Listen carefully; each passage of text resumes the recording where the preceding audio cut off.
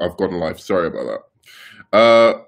Hello and welcome to another episode of With Enough Prep Time. I'm your host, the Nerd Man, and I'm here today with somebody I am a big fan of, who I've been watching for a while. Shaun Stackhouse, man, what's going on? What's going on, man? I'm happy to be on the channel, my friend.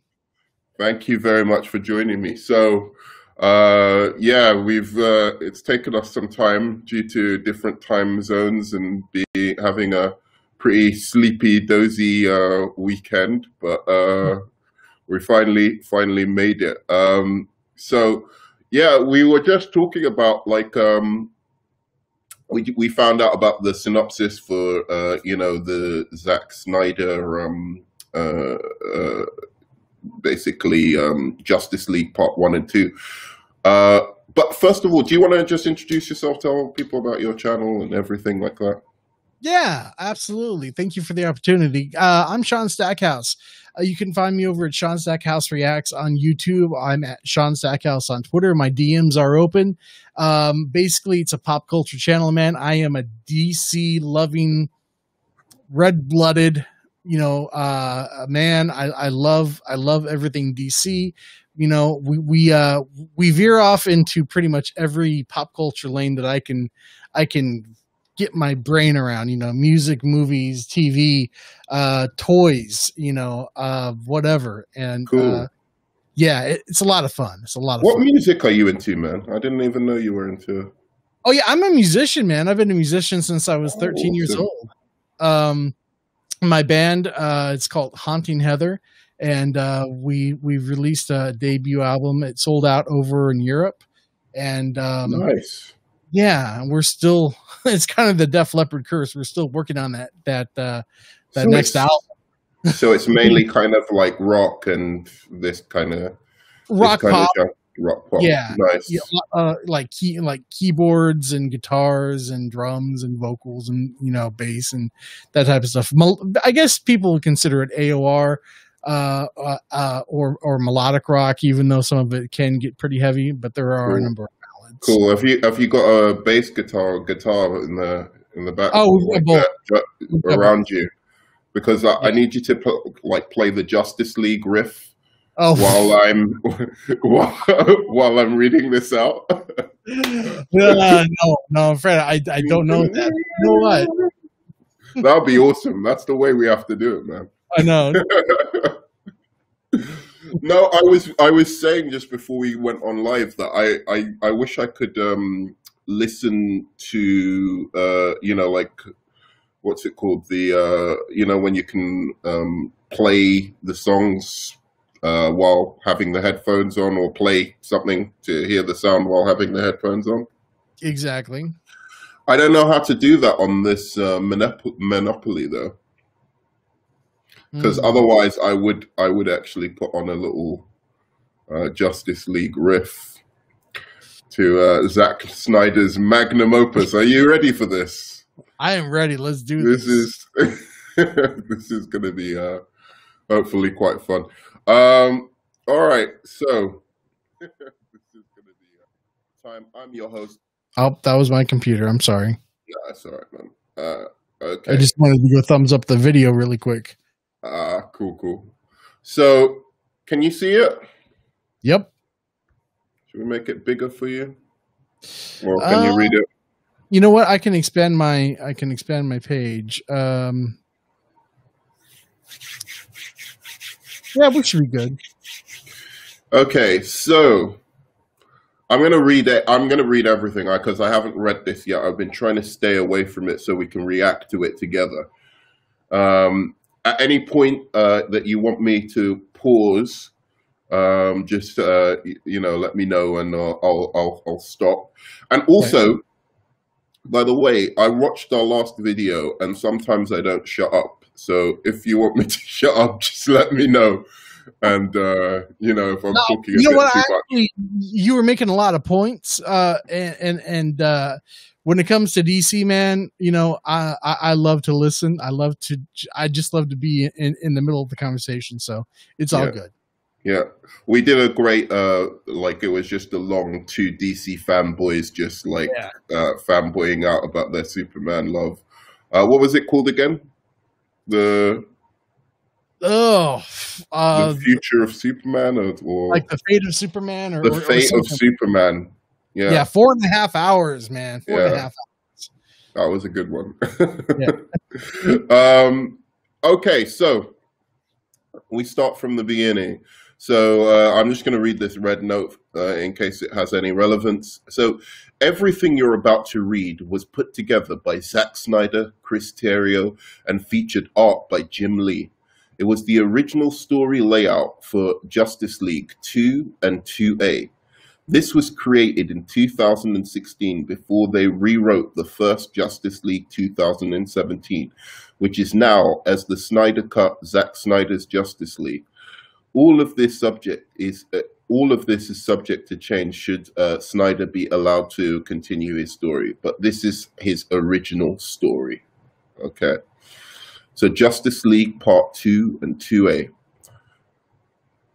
Although originally pitched as one film, we believe the character arcs of our heroes and villains along the epic battle with Darkseid, which unites the League, the world, and the entire DC universe, warrants 2 films. However, this does not mean that you have 2 films centered in, I'm just reading like in epic voice, just some notes for some reason.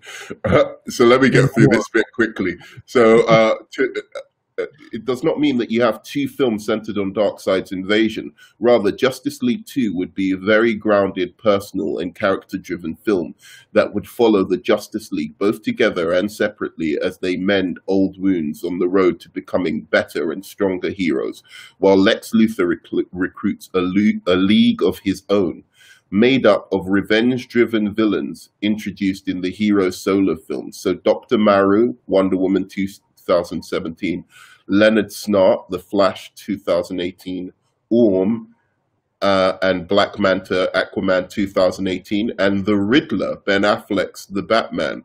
These villains would link all of the DC films together. I like that. So, but they were going with Captain Cold as opposed to the Reverse Flash for Barry, or yeah, they were going for Captain Cold. I think these are supposed to be like very, like the human villains, right? Like so a bunch like of the first line of like their rogues gallery. Okay, yeah, I got it. And I like that because it's kind of like a little bit deep cut. It's not choosing the obvious.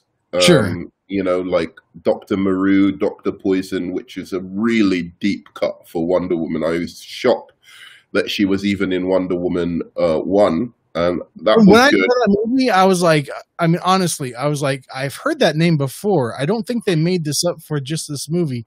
And I had to look it up. It's like, oh, damn. Okay. Yeah. That deep cut. Yeah, it is a deep cut. But yeah, but it worked. I think she should have been fleshed out a little bit more, but it worked. And yeah, Leonard Snart, which is I didn't know that's Captain Cold's name, Leonard Snart. Yep, Leonard Snart. Oh, okay. Mick Rourke is fire. Man, I can't think of his name, but yeah. The dude with fire, McRory, Captain Cold's partner in the Flash TV show. Well, they were. Mm-hmm. And I mean, yeah, if they fleshed these guys out, I don't know why they'd have Orm and Black Manta. Seems to me like Black Manta would have fitted better in this, and Riddler would be cool to see. You know what their version of the Riddler would have looked like. Mm-hmm. So. Yeah, where you get that demented Riddler in the Batman, which it seems like he's going to be a cross between the Riddler and Hush, which is interesting.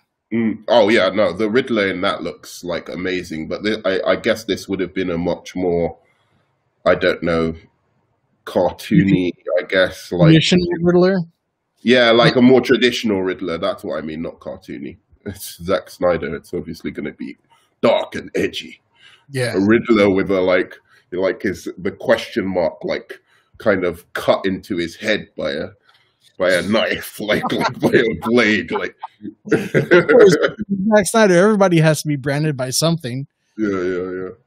All right, so let's continue. Like Empire Strikes Back and the last Harry Potter films, Justice League 2 would end with a cliffhanger, revealing only at the end of the film that Lex and his league are connected to Darkseid. Then flash forwarding 5 years into the future, where What? Darkseid has taken the Earth. So wait. So is the first film they're fighting these guys alone? Like Darkseid isn't even in it. Yeah. That So sounds like I to me. think that's quite a leap. I think Yeah. that's quite a leap in storytelling. I mean, first of all, like generally speaking, the Legion of Doom tries to stay away from Darkseid as much as possible because they know, like, no matter how powerful the Legion of Doom is, Darkseid is going to whoop that ass. You know, Lex is maniacal. You know, like he's manic. He wants to be in control all the time. And if you bring in another alpha dog like Darkseid, Lex is not going to like that. Yeah, no, I think you're right. I mean, this Lex seems like he's going to become like, Dracula's Igor, right? Mm-hmm. To Darkseid. Do you know who Igor is? Yes. Yeah, to Dracula, right? So it Yep. seems to me like that's what they're going with Lex Luthor, which that really is far off. Because I kind of tolerate Lex Luthor in BVS. No, I don't tolerate him. Sorry, let me not speak ill of Lex Luthor. I know you can't stand him. I like him. I actually like him. I genuinely do. I think Jesse Eisenberg and Ben Affleck were miscast. And, they did a good job, but it wasn't worth all of the hate that came with their casting. Do you understand what I mean by that? No. The hate outweighed. I mean, there was way too much hate for sure. Just like, I can tell you that I'm not excited for the Snyder Cut, and the Snyder Cult, what have you. But still, I can sit here and tell you that there is way too much hate surrounding all of this, man. It's just a movie. We're either going to like it or we're not going to like it. And, BVS wasn't a perfect film, but, I enjoyed myself. I just didn't think like Jesse Eisenberg, I know that he wasn't going for Lex Sr. He was going for more of an Alexander. But he seemed like, I mean, he was a polar opposite of Lex. I mean, he was like he needed Ritalin. He needed like a constant Ritalin pill like every 5 minutes. But I understood what they were doing because, all right, look, Lex Luthor. Let's talk about it. What is Lex Luthor? We're two Superman fanboys, right? What to you is like? There's got to be things that you'd like to have, things that you absolutely must have in a Lex Luthor character, and things that are just, that you don't want, right? So what makes up a Lex Luthor character for you? Because for me, Lex Luthor honestly thinks that he is the hero of the story. Right. He honestly believes that Superman is such a big threat and that Lex is the only person with the resources to stop him. And is that necessary? That's a necessary component of Lex Luthor for you? For me, yes. Okay, interesting. I don't agree, but that's okay. Yeah, go on. I think Lex has to have. First of all, let me say that the further that we can get away from like the real estate, Gene Hackman, Lex Luthor, the better. Like the old Max Fleischer cartoons showed Lex Luthor, basically as a mad scientist, and I would like to really kind of revisit the mad scientist Lex Luthor, which they've kind of done through the Justice League cartoons and stuff like that. but I feel like mad scientist with a side ambition of becoming president of the United States, and then the world, things like that, all the while putting things in place to protect everybody and himself, mostly himself, from Superman. I get it. I get it. And that's you're talking about now a story, right? Like that would be your ideal story for Lex. Yes, yes. But that what you described isn't like that is Lex Luthor. Like if it isn't that, then it's not. Do you know what I mean? Because you're saying you're saying basically that Jesse Eisenberg isn't Lex Luthor. So what I want to understand from you is what are the core characteristics, like the things about Lex Luthor that have to be there, otherwise it's not Lex Luthor. That's what I'm trying to get. I can answer that in one actor's name, Michael Rosenbaum. Okay. But that's just a version of Lex Luthor. That's just a version of Lex, but I think he has a little bit of everything that I kind of like to see in Lex. And Michael Rosenbaum, man, he had the heart, but then he could go stone cold at like a second later. I love Michael Rosenbaum as Lex Luthor. I think he was awesome. So no arguments from me there. But so what about you? I mean, like, all right, I'll tell you my core things so that maybe I'll give you an example of what I'm talking about. So for me, Lex, he doesn't have to be a businessman, but I like him as a businessman. Mm-hmm. So we'll just put that as like something that is nice, but it's not necessary, right? So he has to be a businessman. All right. So the things that I think are core to it for me is that he's a genius, like the smartest man on earth. Yes, absolutely. That he believes that, because you were saying that he believes himself to be the hero of the story. I think that's sometimes true, but not necessary. I think the thing that really, really is different about him is that he believes that Superman, he's jealous, essentially, or envious of Superman's very existence. It negates his existence because he sees himself as the Superman. He's the brilliant one. He's the genius. He's the genius. He's the one who ultimately, like Lex Luthor, if it wasn't for Superman, would actually be spending his time trying to save humanity and trying to use his intellect and whatever to improve humanity. But just because Superman's there and Superman is doing all these things and he's getting all of the attention or whatever from Lex Luthor, that drives Lex Luthor crazy, and he must destroy him because of that. And that's it. That's for me, Lex Luthor. He's a super genius, probably the smartest man in the world, and then that characteristic. And any character that falls into line with that, for me, is Lex Luthor. So Lex Luthor, to me, could even be, I'm not going to go there because then I'll destroy my own point.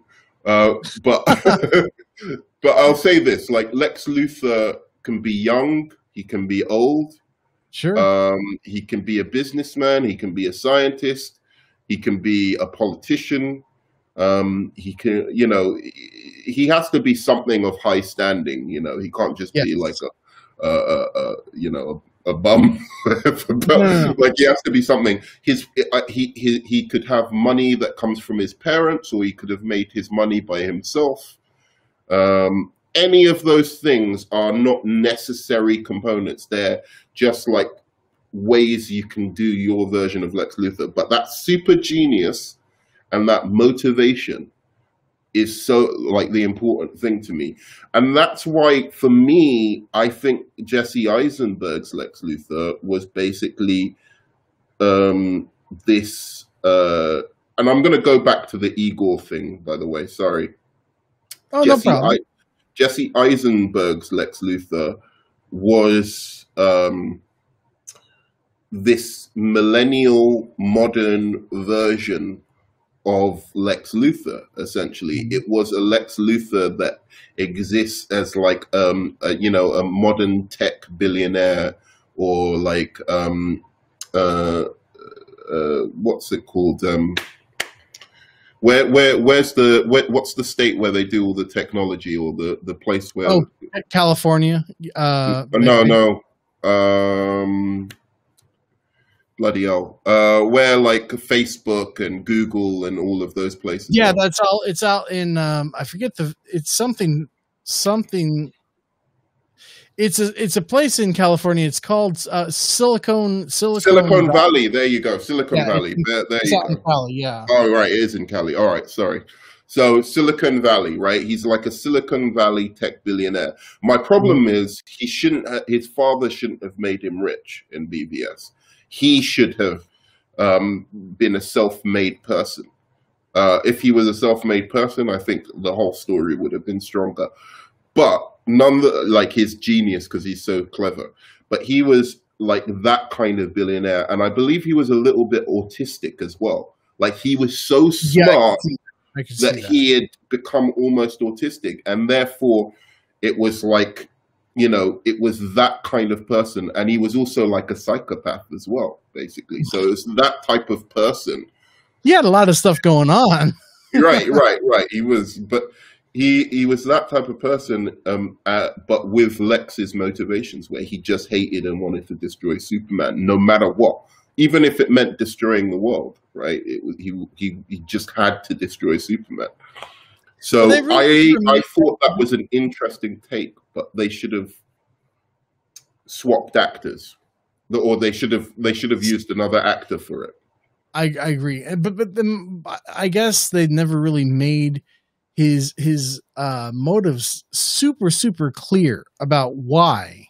And I mean, Zack Snyder, I think, was just basing it off of, the story, the rivalry between Superman and Lex Luthor goes back, decades and decades. So people are just going to accept it. We don't really need to go into any exposition. But to explain why, I think he did explain why, but I think that again, that Jesse Eisenberg's performance was too distracting, so people weren't listening to him. Do you know what I mean? I think after a while, people just switched off because it was too, like, that kind of thing. And if it was somebody a little bit calmer who knew when to turn it up, and when to turn it down, I think people would have heard more where this character was actually coming from. I think basically he was like, he had some theological reason, for hating Superman. He saw Superman as this god, and he couldn't deal with the fact that there was a being in this world, given that he sees himself as the smartest, most powerful because of his wealth person in the world. He couldn't deal with anything in this world being greater than him. So it came down to, it came down to the classical motivation of Luthor, but just I think you're right. Put through this theological lens, really. But yeah, the thing I was going to say is, it looks to me like they've turned him now into some Igor character to Darkseid, and I don't know how I'll feel about that, because, as you said, Lex Luthor should be his own person, right? He doesn't bow down. Never do that.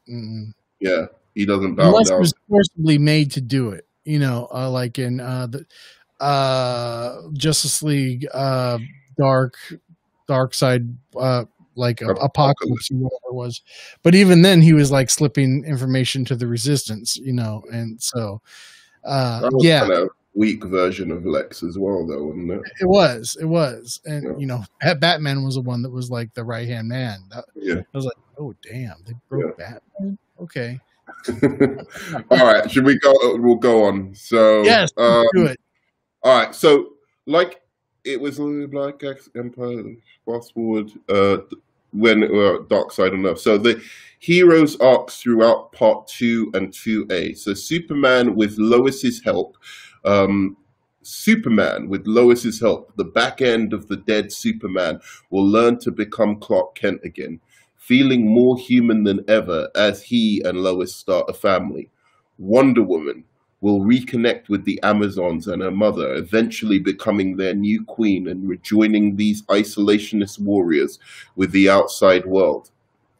Aquaman, with the help of Mera, will bring the Seven Kingdoms together, becoming the one true king, building a new alliance between the oceans and the surface. The Flash will free himself from the past, releasing his father from prison, and with Cyborg's help, and learning how to master his time traveling abilities, literally becoming able to be in two places at once. Cyborg will evolve. I have a problem with that. I'm sorry. Okay. I don't mean to cut you off.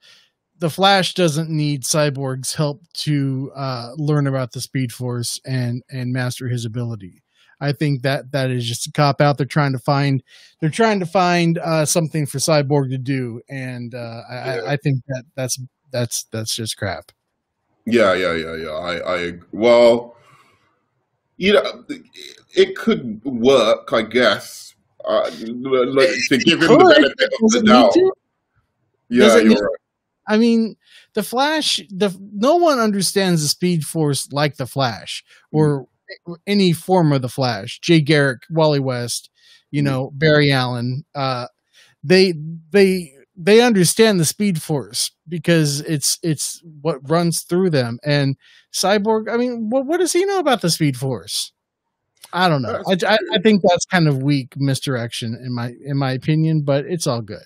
I don't know if Barry's supposed to be a scientist in this version or not. Do you know what I mean? Like he at the end he was studying like criminal. He wasn't studying forensics, right? Do you remember at the end of Justice League? Yeah. So Batman gives him the money to go study like police something. Well, that's true. Yeah, so I don't know if he's an actual scientist, and that bothers me. Like Barry Allen should be a forensics guy. I agree. Mm-hmm. I agree with you 100%. And I don't mind them meshing Barry Allen and Wally West together. No. How do you feel about? Oh, you don't mind either. No, because I mean they kind of did that even with like the 1990s John Wesley Ship Flash TV show.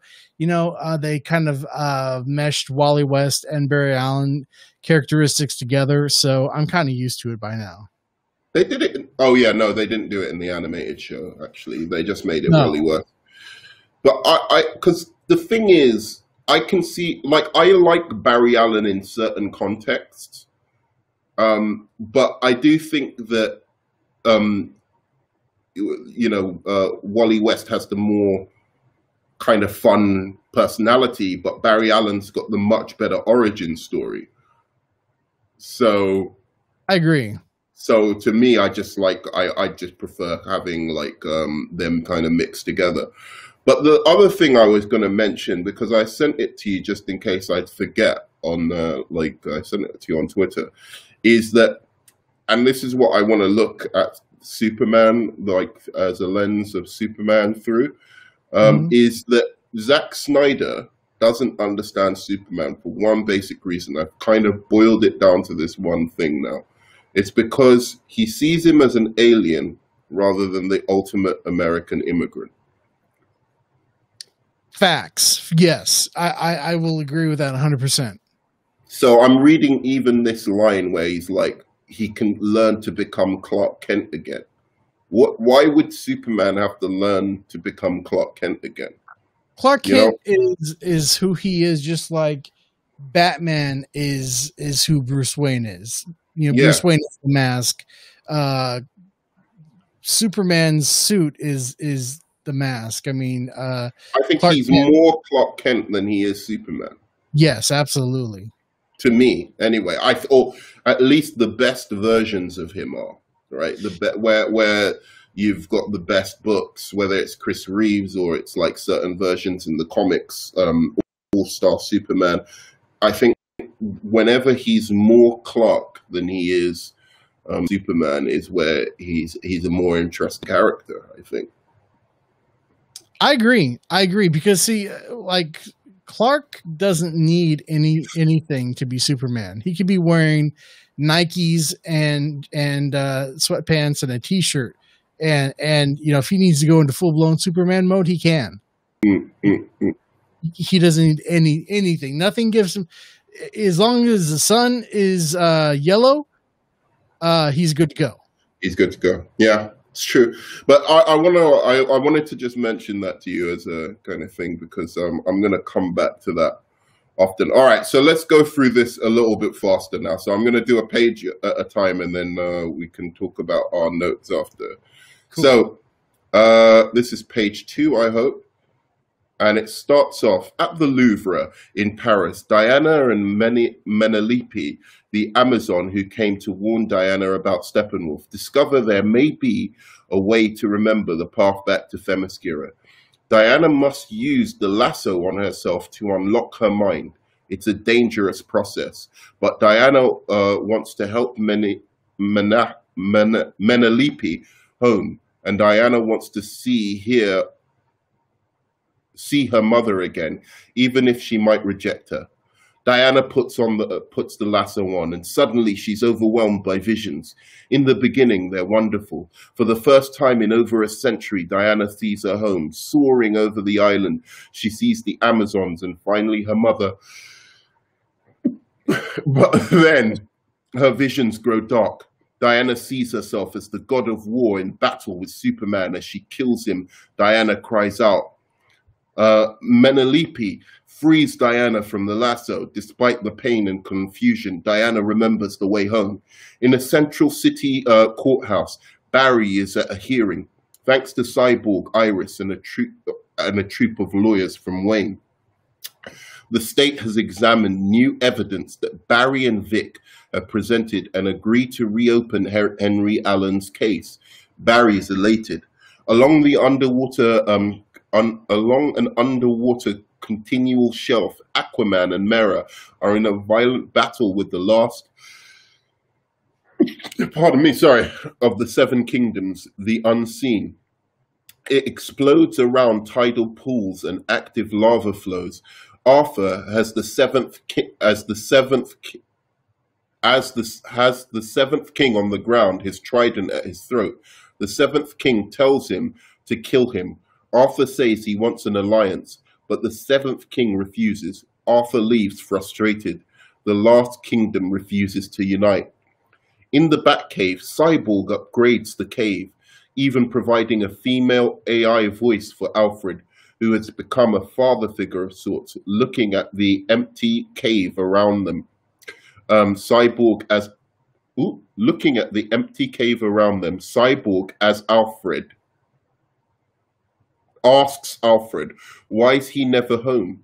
Alfred solemnly replies, because then he'd have to face himself. Batman and Lois on the hunt for Lex Luthor. Batman moves deep into the Canadian wilderness Batman moves deep into the Canadian wilderness doing second, following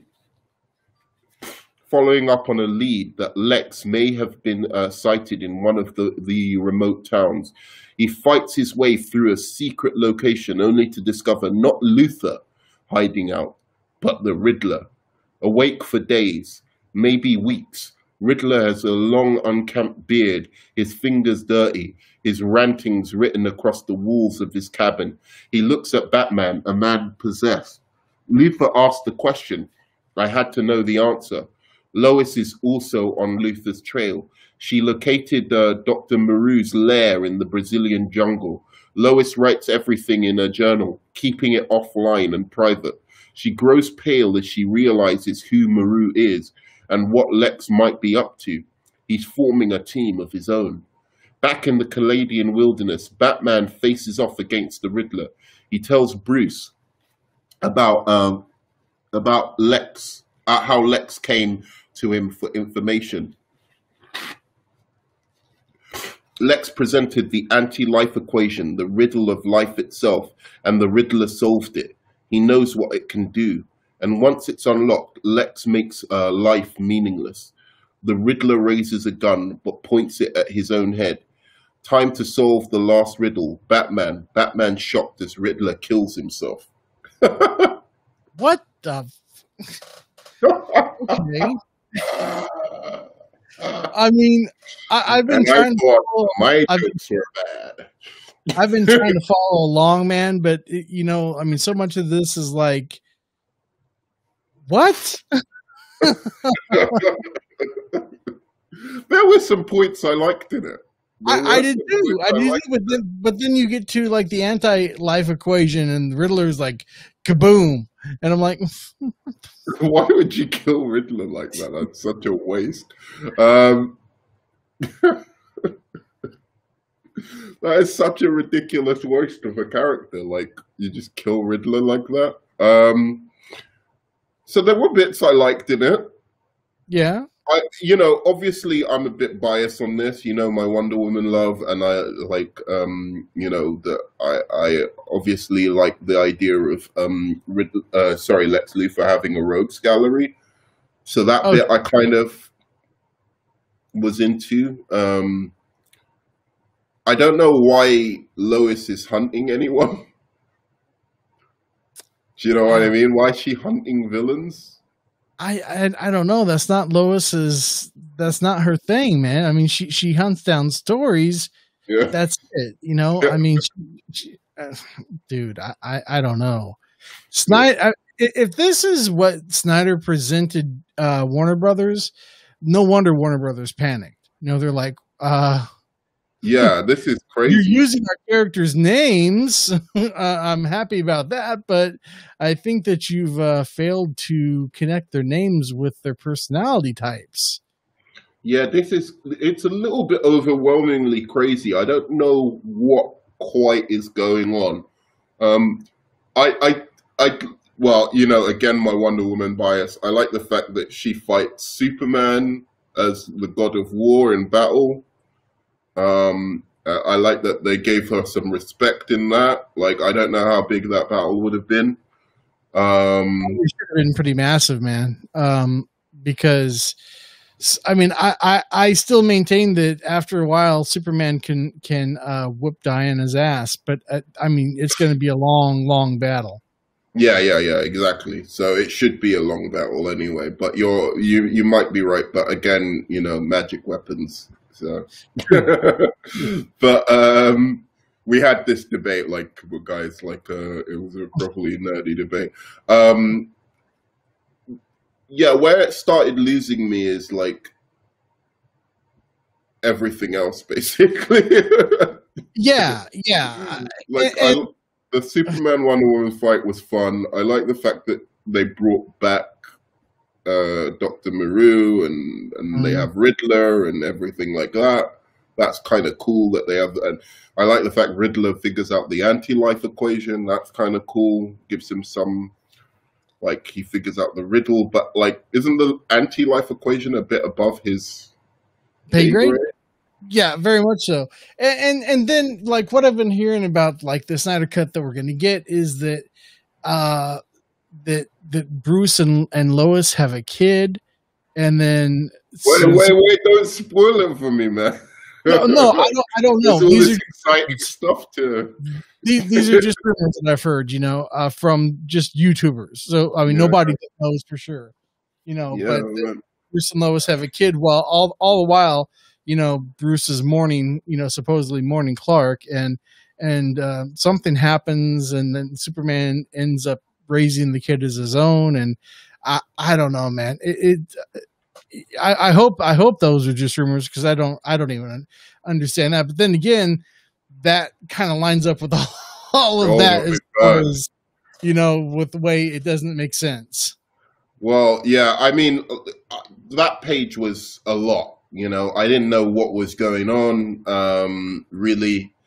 So it's hard to even really say anything about that.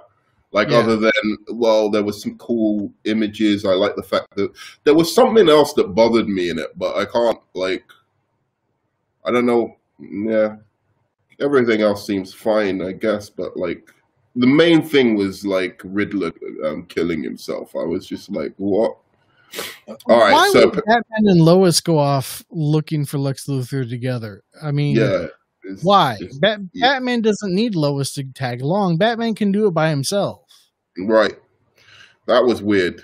That was definitely weird. I was like, so Lois is a superhero now, or what's what's going on? Why is Snyder just injects Lois into the weirdest places in his movies? Like, ever since Man of Steel, it just doesn't make sense. Like, why is he, injecting her into, like, she's going on the ship in Man of Steel. They ask for her. She has to put the little Superman object, or like a Kryptonian object, to like start the world. It was all bizarre. I know. At least in BVS, she was doing what she was supposed to. Yeah. So after reading that, are you with me on just firing everybody and starting fresh after Flashpoint? Because not yet, man. I'm still into it, man. I'm still into it. I'm waiting to see where Lois gets it on with Batman. That's gonna be the bit. You're gonna have to give me a funk beat to that. You're gonna have to get your wah pedal and get your chick wah, and it's like, man, something's going down. Alfred, if there's a sock on the clock upside in Wayne Manor, don't come down. So Justice League. Okay, so was that Justice League 1? Apparently. No, that couldn't have been. All right, it's because this is page 3, I think. So the Justice League United. We open with the Justice League in acting during a natural disaster, working as efficient, powerful team they've become weeks after Justice League 1. They act together, they save lives. No, this can't be the right page. Can't be.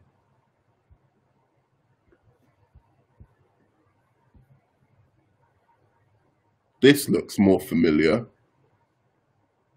So I think I confused the pages. Well, that's what happens when it looks like you have a Mac. Yeah. So Wonder Woman and Manalipe arrive in Themyscira. Diana's unsure what her mother's reaction will be, but a tearful, overjoyed Hippolyta embraces her. The Queen declares there will be a celebration unlike any other in Amazon history. Her daughter is home. The oceans, Aquaman and Mera bring the final kingdom of the Seven, the unseen, into alliance for the first time. This sounds like the end of the fucking film. I've completely confused. There's something going on. What about the trench, though, man? I mean, we were promised the movie about the trench. Yeah, no, it's bloody hell. This is annoying me now. Okay, that's the end.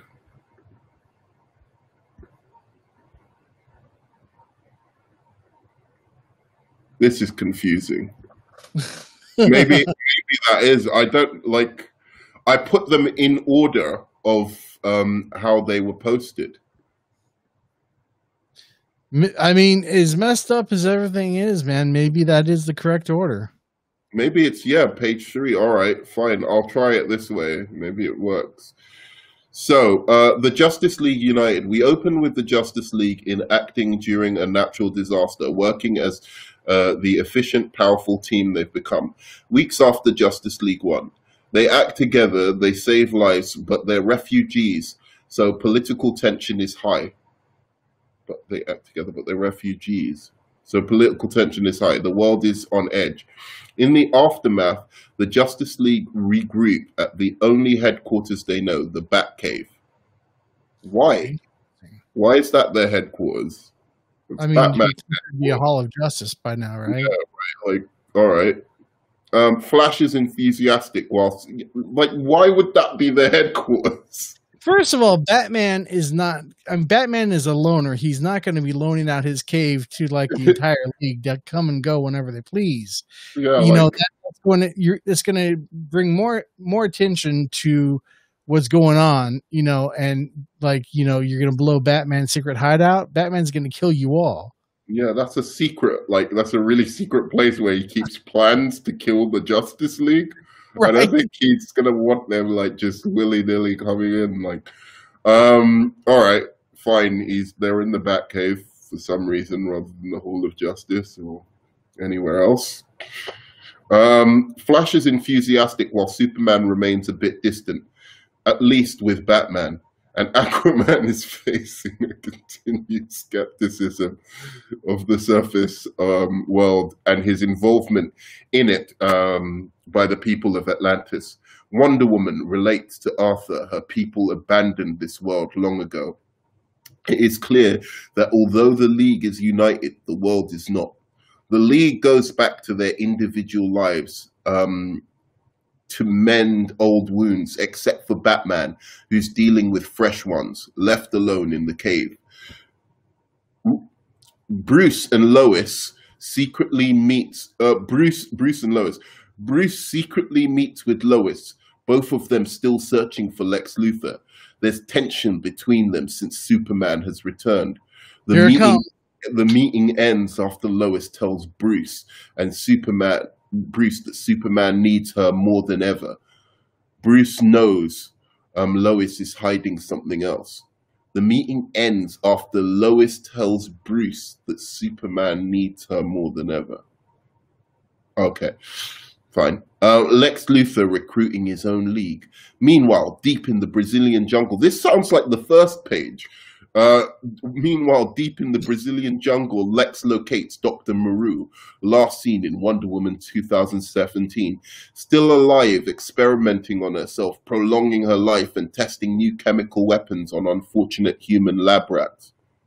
Oh, good. Human lab rats. That's good. Like an obsessed stalker, Maru has spent decades collecting information and artifacts on Diana and the Amazons. Now that Diana has become known to the world, Lex offers Maru a chance at revenge, the same revenge he wants on Diana's friends, Superman and Batman. Maru accepts. Lex smiles. Then let it begin. Why would Dr. Maru want revenge on Diana? From Wonder Woman 1, just because she stopped her plan. I would have to rewatch Wonder Woman 1. It's been a while.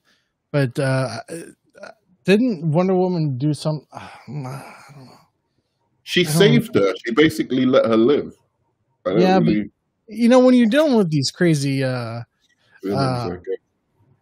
crazy people... Oh, you got Akashana... Akashana. I'm sorry if I pronounced your name incorrectly in the chat. What's up, Sean? Hey, it's up to your channel. Man, thanks, man. Yeah. I don't know. It seems reasonable that she'd want revenge. I guess she's a villain, so she must want to. I would have thought she'd want to find out where, I don't know, like Themyscira was or something like that, rather than revenge since Diana let her live. But okay, I'll go with it. She's a villain. It's fine.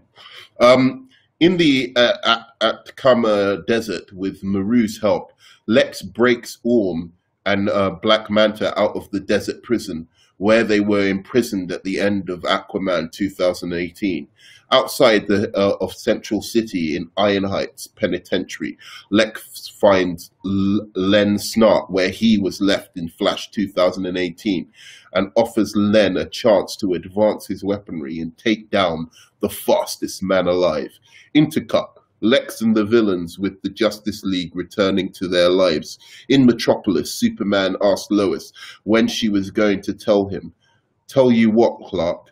Superman says he can't hear he can hear the second heartbeat, and she shouldn't call him Clark. Clark is dead. The world believes that too. Superman mistakes Lois' hesitation for fear. It won't hurt you, he says. What? I did not understand a single thing that just... What? Wait. Sorry. Is he saying that Clark Superman is always Superman now and Clark is dead? Apparently so. But yet Clark can come back after the death and return of Superman, no questions asked, right? But he can't come back after this? Wait a second. So let me get this straight. So this is the arc, right? Towards Superman finally becoming Superman. And leaving Clark behind. Who he No. Because he's supposed to become the classical optimistic Superman by the end of this five story arc by Zack Snyder, right?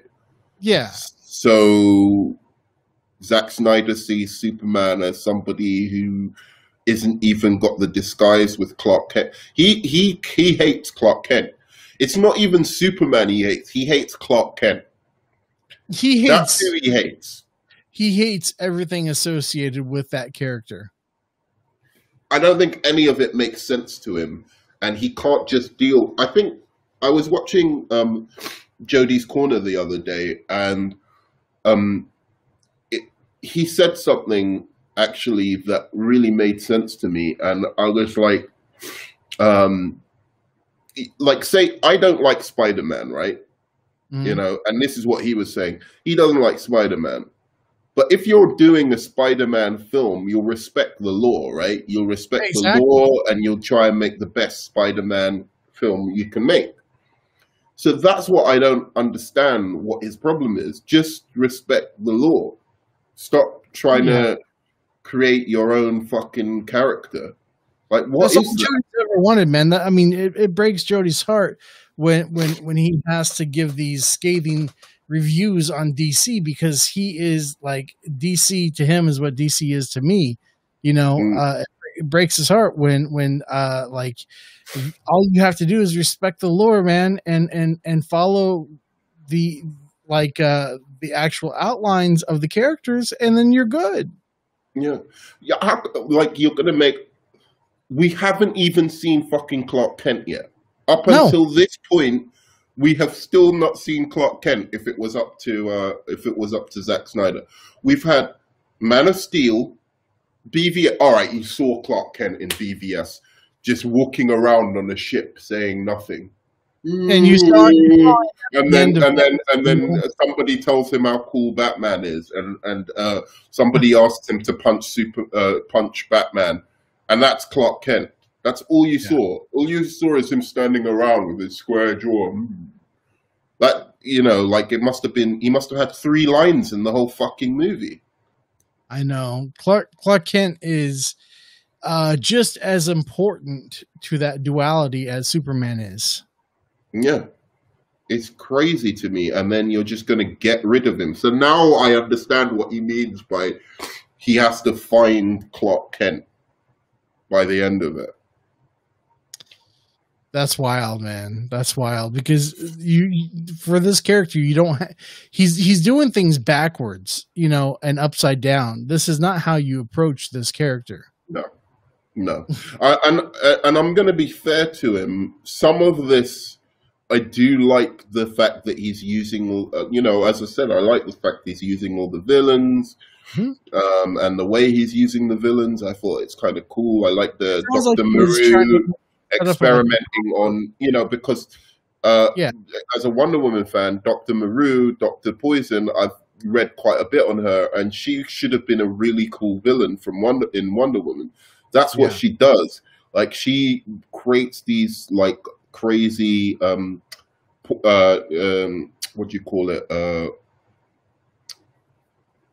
Like military grade, kind of like what do you call, like mustard gas? What is it? Oh, It's right. Yeah, yeah. yeah, but not mustard gas itself, but like Pretty- that kind of weapon. Something chemical. Yeah. Chemical weapon.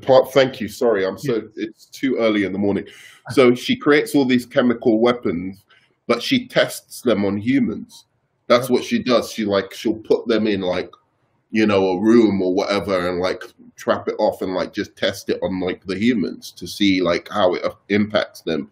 And you know, sometimes she's got like things where she'll go into the mystical realms and like, you know, mix science with like, you know, mysticism and all of that kind of stuff. But in any case, she's cool, right? So I like what he's doing with her, and I liked what he was doing with a number of, you know, like getting all of these guys together. But it's just stupid. Like he's such a Batman fanboy. You can just see like, why the fuck would they meet in the Batcave? I don't know. I don't know. It makes other than Batman's cool. I'm a Batman fanboy, so I'm going to make Batman as important as possible in my story.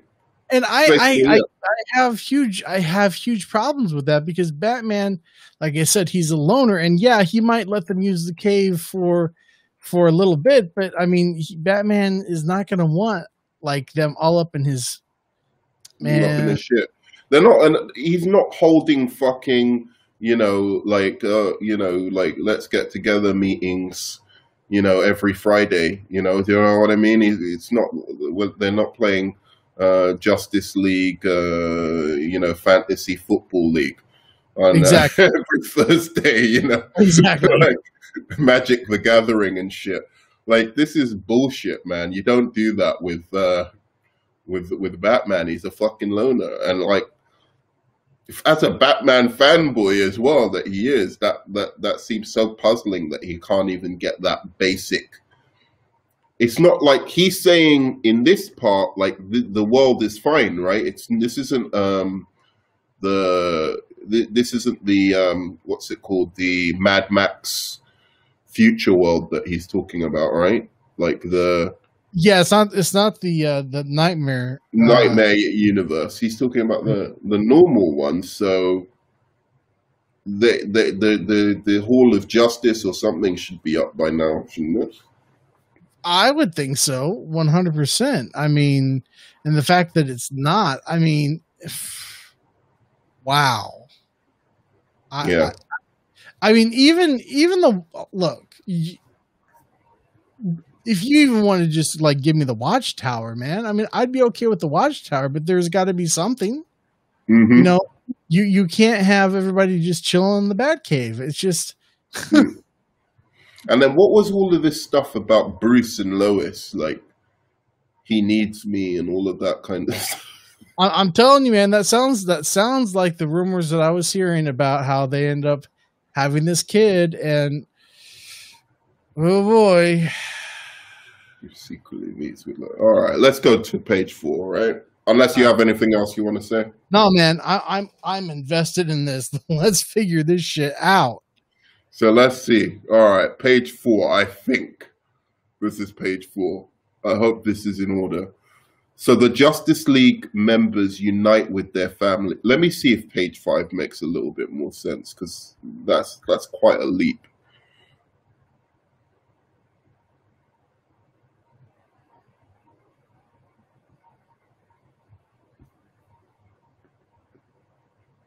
It does. It's like it's none of the. I'm trying to think about it with each of the different sides, and none of them make sense with each other. I mean, maybe that's the way that Zack writes. Maybe that's why his films are so disheveled sometimes. Yeah, okay, so it has to be number 4, because... All right, so let's try this way. The Justice League members unite with their families. Wonder Woman and Menelope arrive in... okay, I have to do the voice. Arrive in Themyscira. Diana's unsure what her mother's reaction will be. but a tearful and overjoyed Hippolyta embraces her. The queen declares there will be a celebration unlike any other in Amazon history. Her daughter is home. In the oceans, Aquaman and Mera bring the final kingdom of the Seven, the Unseen, into their alliance. For the first time since Atlantis sank, it is once again united. In Central City, for the first time since he was a kid, there is no wall of glass between Barry and... This can't be the fucking... This has to be the it end. can be. It can be. It has to be the end. All right. And his father, Henry Allen, is released from prison, exonerated. Barry's about to tell his father who he is.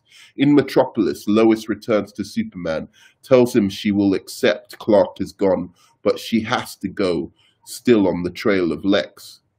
In Gotham, Batman returns from the wilderness, shaken by Riddler's proclamation. So this was the third one. All right.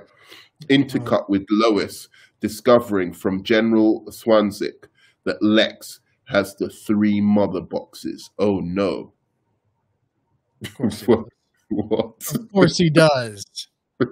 Why not? Lex activates his plan. At the 3 Rivers, helicopters survey the area.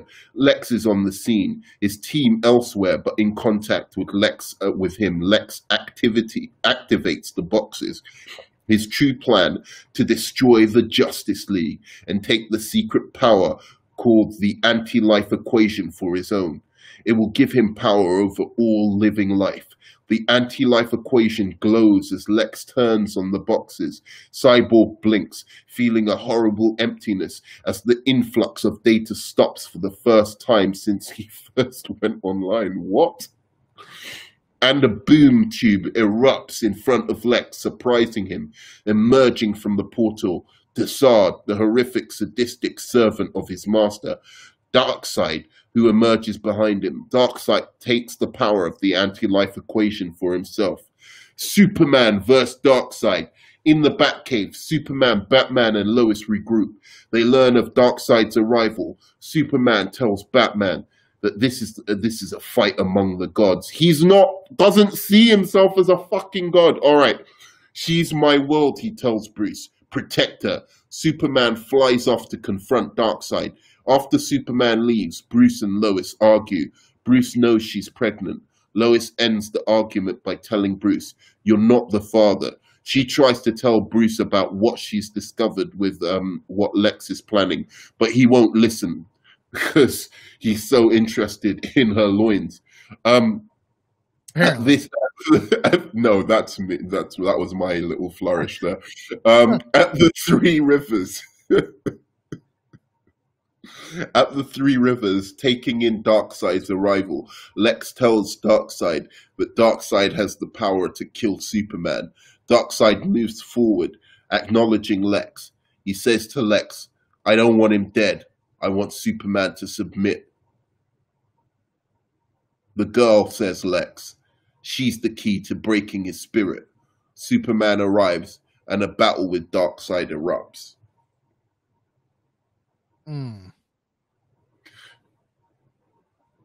Maybe they had bits to fill in.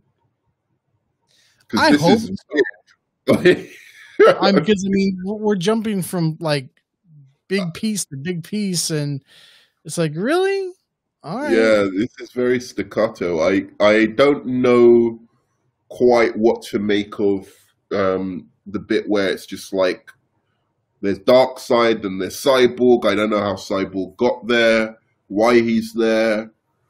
Cyborg could have boom tubed if he had that mother box technology inside of him.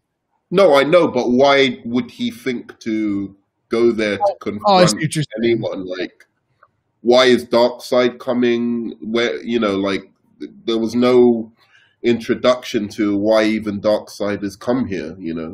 I guess the anti-life equation. I don't know.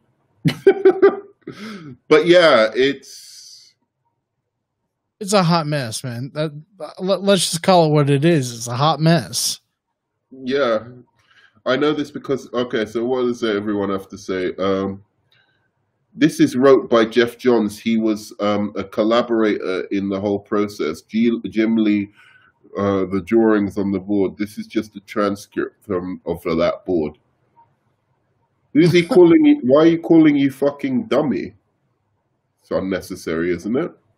Who are you saying that to, Patel? I know this because Zach revealed it on a live stream. Terrio wasn't on board at the time when this was done. Okay. No, I get that, but and I know like Jeff Johns was involved, but like Jeff Johns to another guy. Okay, sorry man. I just was like I didn't understand like just was like you fucking dummy. Yeah, I hope you're not talking to one of the people. Be peaceful in there if you are talking to somebody else. Yeah, like I know that Jeff Johns was involved, but like Jeff Johns is very hit and miss, so it doesn't surprise me that this could be part of his storytelling. Honestly, it would surprise me if this was like a Jeff Johns a draft, because Jeff Johns, I understand he's more of a comic book guy, you know, than a movie guy, but he knows these characters better than this, than to like draft something this radically different. Well, like to be fair to the draft, I don't see anything in it that says like this is, apart from Superman, that this is going against the fundamentals of the character. It's just Superman and Lois that seem to be like really messed up. Actually, he seems to be doing an okay job with a few of them. I'm not really getting what Flash is doing in all of this. You know, Cyborg seems to be doing, Cyborg seems to be doing a lot. Batman seems to be doing a lot. Wonder Woman just has a side plot that doesn't seem to be connected to anything, but at least it's something, you know, like where you get to see Themyscira again. But like, what are your thoughts? Come on, tell me. Gimme. I'm glad that Zack Snyder is no longer employed at Warner Brothers, because this would have been absolutely god awful. I would have sat through this movie. I would have gone back up to the ticket booth and I would have slapped the person behind the counter and said, "Give me back my money." You know, I would have, you know, Tomlin from Game of Thrones. Yeah, I would have just walked up to a building like a window, just like that. Like done that, just fallen out. Except it wouldn't have been that high because I don't really want to kill myself.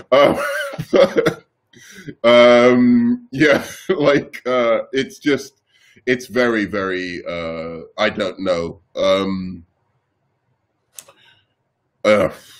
Yeah. It's interesting. I mean, like. It's kind of one of those things that I'm actually kind of curious to see, in a way. Like, it's such a hot mess that I wouldn't even mind like an animated film version just to see what the fuck. I want. But if he's doing it, I want it to be exactly what it was. Not any like, oh, with hindsight, I'm not going to make Lois bang Bruce. I want him to do an animated version of exactly what he was going to do. Yeah, that's fine. And by the way, I just, for what it's worth, I just Googled who wrote the Snyder Cut and it came up with Chris Terrio. So take that for what you will. The Snyder Cut. The actual Snyder Cut. Yeah, no, Chris Terrio did write that, but I think what Monal was saying was that that when they were storyboarding this, it was Jeff Johns and Zack Snyder coming up with this story. Oh yeah, I could totally see them bouncing the ideas off of each other on storyboard. Yeah, I'm shocked that Superman though was like that. Jeff Johns would be treating Superman like this. That's what I'm shocked at. I am too. I am too. Mm. Monel, I'm sorry. Zach is very much not in DC. This is his last hurrah. And if you believe that he's going to be in DC after this, you should probably go see a therapist. Guys, come on, we can all get along. I mean, Monel is starting to strike me as a cultist. I have to say, he seems like a Snyder fan, not a DC fan. So he's riding that Snyder cock, man. Like the Marvel fanboys ride that Marvel cock. He's riding that Snyder cock.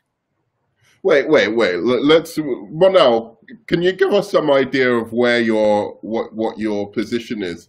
I don't know that that's true. I don't, because he's saying a lot of things which are like confusing. So, LOL, Wonder Woman 84 was produced by Zack Snyder. I think he's talking like to a cancer.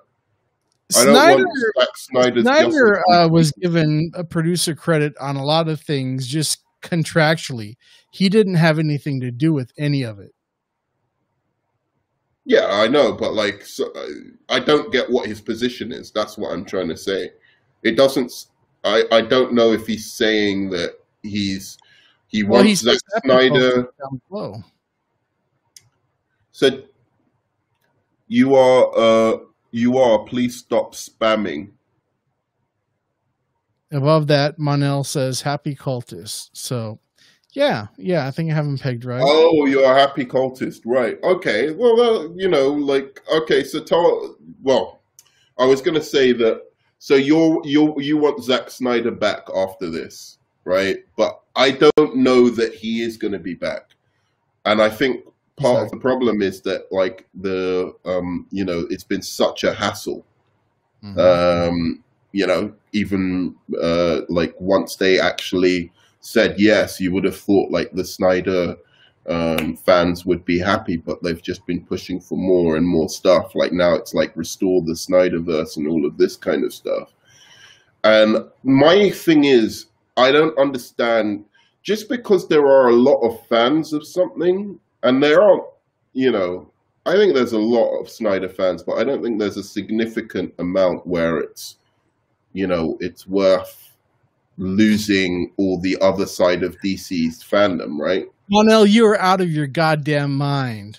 HBO Max spinoffs of the Snyderverse are not coming. HBO does not. HBO look. Warner Brothers or AT&T has realized that they fucked up giving him the money, because they're really, really, really worried about how poorly this is going to perform on HBO Max. Warner Brothers wants nothing to do with the Zack Snyder. So moving forward, the Snyderverse is going to be left in the dust, and you cultists can suck it. I'm just saying. He's coming out with claws. I've never seen Shaun so like aggressive. All right, I get hit with these cultists every day on my channel, man. I'm tired of them. I don't know, man. Like they might continue the Snyderverse. You don't know that. Like if it's successful, like it's not going to be successful. It's not. It's not. It's going to be the worst decision that HBO has ever made, and it's because AT&T doesn't know how to run a movie business. They're a phone company. Look, I agree with you that like the Snyder, like everything that has happened since must have given them pause. Like, but I'm just saying, if it is successful and if it is somehow good, because remember, this isn't Snyder's full vision. That's what I have to say to you, and that's what's going to annoy me, because when if it does get good reviews, because Jeff Johns was giving them notes, John Berg was giving them notes, Kevin Tsujihara was saying, no, we're not having any more of this dark Superman anymore. So it then ends up doing well, and everyone's going to be saying, oh, see, Zack Snyder was a genius and he did all that. And it's like, no, it's because he got a lot of notes from the studio. And that helped him shape the movie into something good. So if you want another film that's actually good that everybody loves, you better hope that the studio puts him on a leash again. If he is going to continue with anything on HBO Max, for instance. Well, if they do continue the Snyderverse in any way, I would see them doing it in animation form. I don't see them doing live action, you know. Yeah, Monel, HBO Max gave $70 million at least for Snyder cut, and that was for a 4-day shoot. You know, where was the Snyder cut that Zack Snyder kept saying, and Jason Momoa kept saying, Ray Fisher kept saying, "Yeah, man, I just saw the cut. It's great. It's ready to go."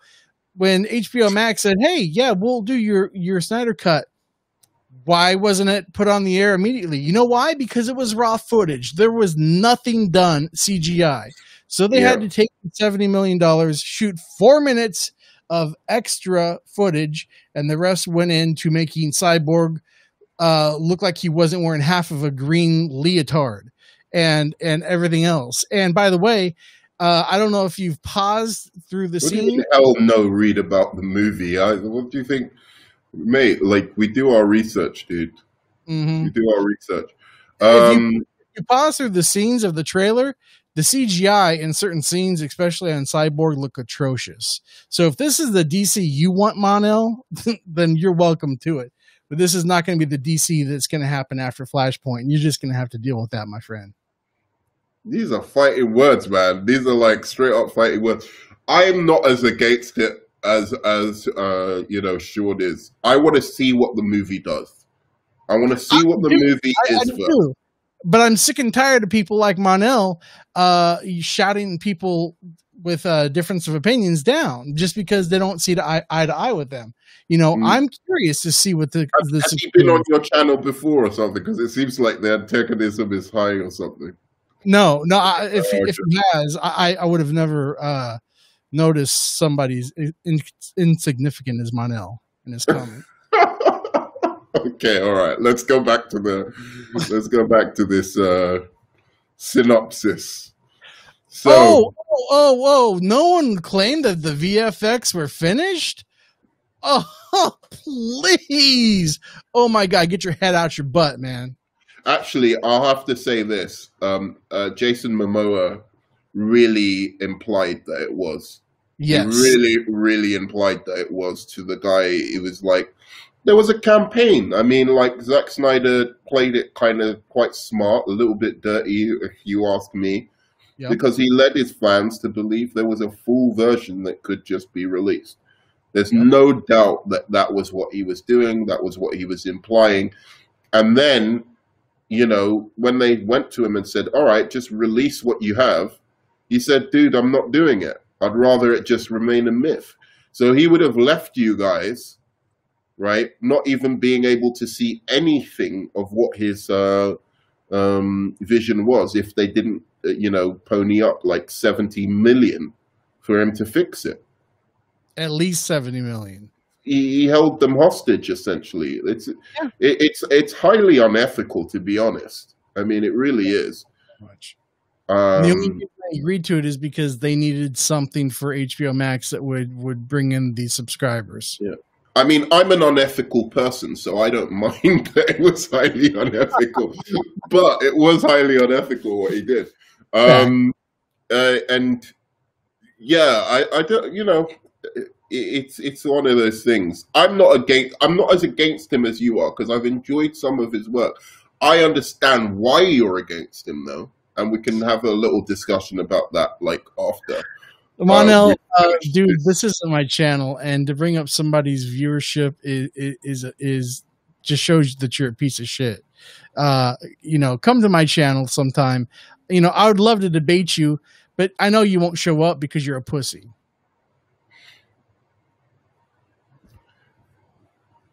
I'll referee, bro.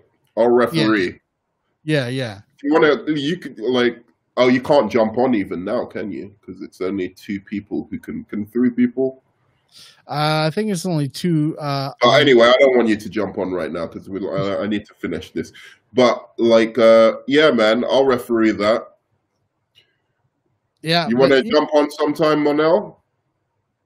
bring it, Monel. Bring it. You come over to my channel, Shaun Stackhouse Reacts. Bring your bag of bullshit, and we'll see what happens. All right. So, in the meantime, Lois tells Superman he has to warn the others. Lex has a plan. Sorry, I'm just the writing is so ridiculous. Lex has With information from Lois on Lex's Injustice League, Superman saves the League, stopping Maru from releasing the gas on Themyscira, and Black Manta from killing Aquaman and Len from taking out Cyborg. Meanwhile, Bruce reveals to Lois, although he's alive, he was hit. There's a darkness growing across his body.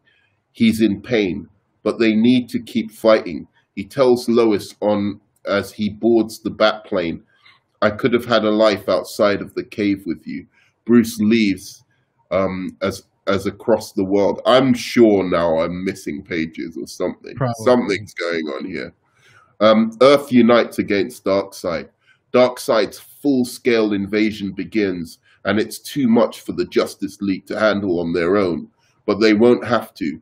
Led and inspired by Superman, the countries of the world come together. Armies, air forces, navies. Wonder Woman and her mother lead the Amazons off Themyscira to join the war. In the oceans, Aquaman pleads to the Seven Kingdoms, declaring there is an eighth, the surface world, and they must be allies, not enemies. The Seven Kingdoms rise to join the Amazons and the surface. The entire world becomes a Justice League. In a Lord of the Rings-like finale, the history of the three armies that first battled Darkseid echoes itself today. The world of man, the Amazons, and the Atlantean. As the battle continues, Green Lantern... Wait.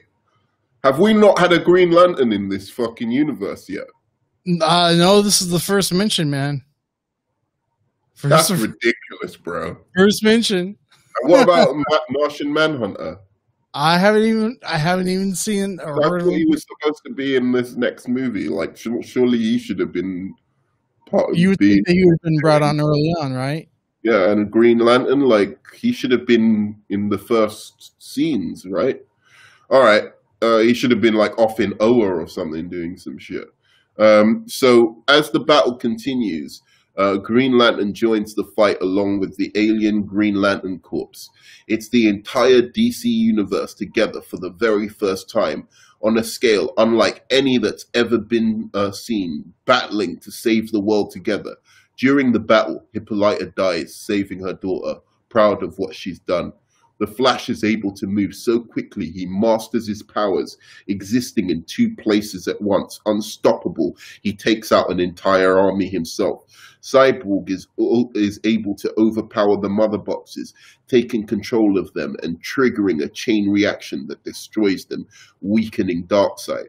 It's ultimately a dying Batman who sacrifices himself to save the League and the world, destroying Darkseid. Wait, Real.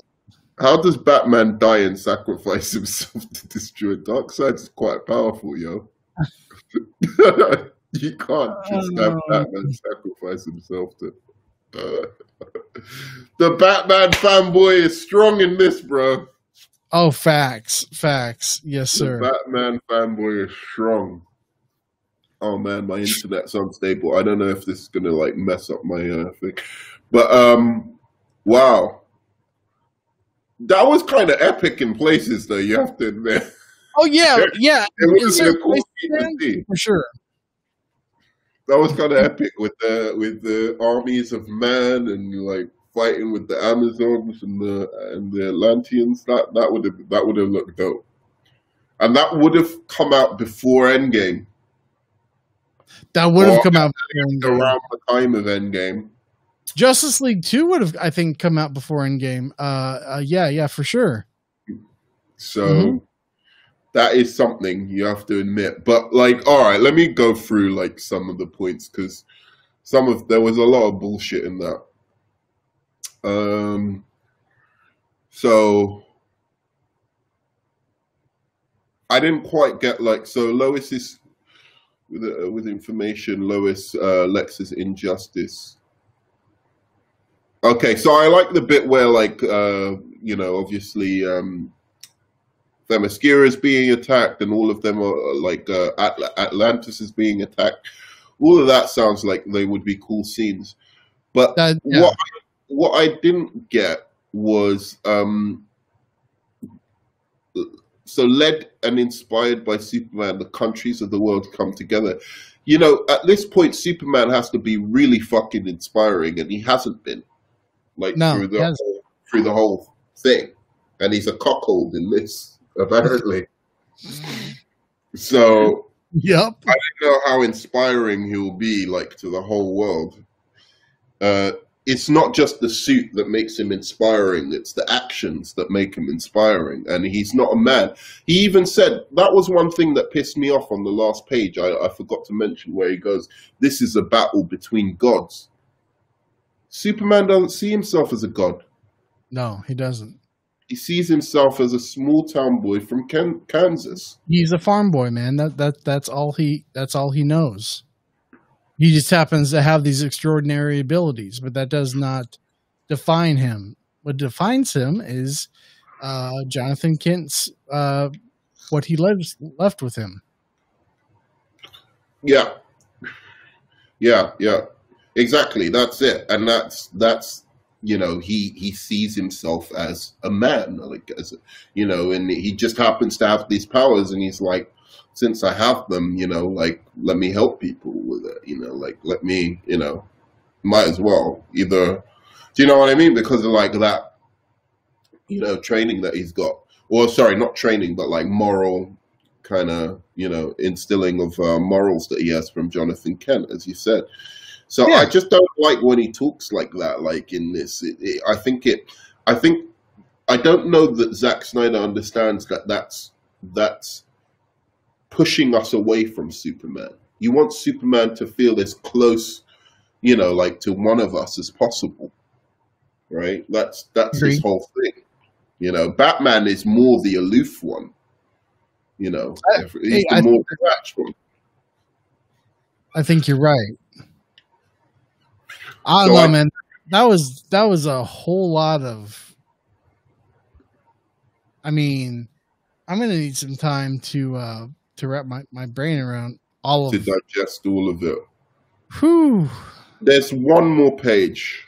Okay, let's do it. I don't see how any of this is in order, because this is all of the pages that were there. So I have no idea how this can be in order. Like, no matter how I put these together, they all would have just been a mess. So in the aftermath, Diana becomes the new queen of the Amazons, leading them to rejoin the outside world and restore and inspire peace. With the Amazons at her side, Diana negotiates peace between the countries of the world, unlike anything in history. So this I like, but I think Diana should have been more involved in this whole film. It sounds like she wasn't really doing shit. Yeah. But like this I like, but Diana should have been doing this shit from the beginning. I agree. This is not like, that's what her place is, to be an ambassador of peace. Arthur is recognized by the kingdoms as the true king that has helped unite the world. The skepticism over his human heritage not only gone, but replaced with admiration. Yep. Okay.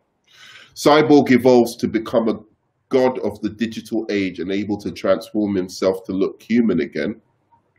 All right, him and his godlike shit again. Lois mourns Bruce's death. Superman looks closer. There's a page missing. There's definitely a page missing, because you're right. I heard about that whole bit about Superman having to find out like that Lois. We'll talk about that after, because we both know that. So Yeah. We'll talk about that after. Here we go. The end. Oh, right. No, no, no. Lois mourns Bruce's death. Superman looks closer, realizing that Lois is carrying Bruce's child. Lois admits it, but he already knows. Maybe he always did, he says. He always knew he was a cuckold. He saw what he needed to, but he doesn't shy away. Instead, he embraces Lois and her unborn child. He has a reason to be Clark again. God. 20 years later, after a memorial commemorating the Batman's sacrifice, Commissioner Barbara Gordon asks Lois, "What are you going to tell him?" Referring to telling Lois's son the truth about his father. For the first time in decades, crime is returning to Gotham, and it needs the Batman again. Various Justice League members like Martian Manhunter present. Lois takes her son to the Batcave and reveals the truth.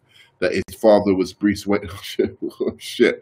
So Superman's been fathering him all this time, and she just like drops that on him, like, so that's But cold. I mean, all of that's for Superman, nothing. is that? All of that's for nothing unless this kid has been training in all, like, everything that Bruce Wayne had been training in at such a young age. You know, I mean, sure, okay, maybe you could give him like a Terry McGinnis suit, you know, that like amplifies his strength and something like that, you know, as long as he knows like basic like self-defense and what have you. But that is weak as hell, man. Yeah, and in Gotham, rising from the shadows and out into the moonlight, we have an all-new Batman. Of course, Batman has to finish it. Of course. That was trash. That was utter trash. I don't know what the fuck was that Superman Lois like thing right at the end as well. Like, I'm gonna say this. I want to see this as an animated film. That'd be great. I want everyone to see this as a fucking animated film.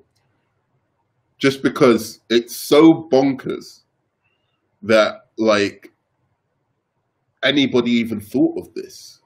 You're gonna get Lois pregnant. So it all hinges around like some Maury Povich, Jerry Springer fucking, it's your daddy, it's his daddy, it's, you know, like, or he's the daddy, you know, like, what the fuck is going on? This is the Justice League. You know, these epic characters. I can't believe it comes down to like a Jerry Springer story at the center of it. It does, and unfortunately, that's all Hollywood really knows how to do right now. But it's more than that. It's the Batman fanboyism. That's it. Oh yeah. God. Let's make Batman cool. How can we make him cool? We'll have him bang Lois. Yeah, like, you know, it's just it's kind of stupid. He's cool enough. You don't need to like put Superman down to make Batman. No, that's the thing. You don't have to tear any of these characters down to build any of them up. You know, they all stand on their own. It's something that is, you're right, it's a recent trend in Hollywood. Like, Supergirl's stronger than Superman, right? Like in the TV show, right? And like Supergirl, he's like, you're the real hero and all of this kind of bullshit. It's like, dude, like, you don't need to do that to make Supergirl cool. No, you don't. Do her own thing and be heroic and whatever. You don't need to do that. And then, yeah, like they do it a lot these days, and it's really annoying. You need to build all the characters up to be as awesome as possible. Mm-hmm. Really, they did it in Justice League with the Justice League to make Superman look like super powerful. They just had him beat the crap out of everyone like they were just like children, as opposed to like the strongest, you know, characters in. And like when I mean, say what you want about Justice League, but when Superman was tracking Flash in Flash time, you know, like his eyes were like locked in with his as the Flash was like running at super speed. That you saw the Flash's face. He's like, "Oh shit, he can see me." I thought I thought that was great. You like that? Well, I liked that bit, just that bit. Mm-hmm. But the fact that Superman could catch up with Flash bothered me. The fact that Flash couldn't do anything except like trip and fall bothered me. Like he couldn't phase Flash through is shit. obviously faster, but Superman can see, and it makes sense that Superman could see in at least quasi Flash time. I mean, if Flash was running like the fastest he probably could, Superman wouldn't be able to track that. But he was just running fast enough to get around, and Superman was able to. It makes sense. I understand that makes sense, right? Like, yeah. But what I'm saying is that you need to give the Superman, the Flash, like a good fight with Superman. Like you can't just not. It doesn't have to be like, Flash is getting hits on Superman. But what I mean is like, Flash can do some shit, right? He can phase through stuff. He can manipulate like particles in like in structures and turn them into explosives. He can do a bunch of shit. And if you're trying to sell us on, oh, the Flash is awesome, oh, Wonder Woman's awesome, Cyborg's awesome, then you have to let them have like at least something, like a little one, The problem is that Flash, that Barry Allen didn't even know how to use his powers. He did. I mean, he didn't even know about the Speed Force. Yeah, but he even says it in the film himself, like when Batman is like, "You're fast," he goes, "Oh, that's an oversimplification." So he obviously knew something. He knew that he could do more than run. Yeah, but he didn't know like how to tap into it. And what do you mean by that statement then? Because there, what could he? I believe that Barry Allen in Justice League is not aware of the Speed Force.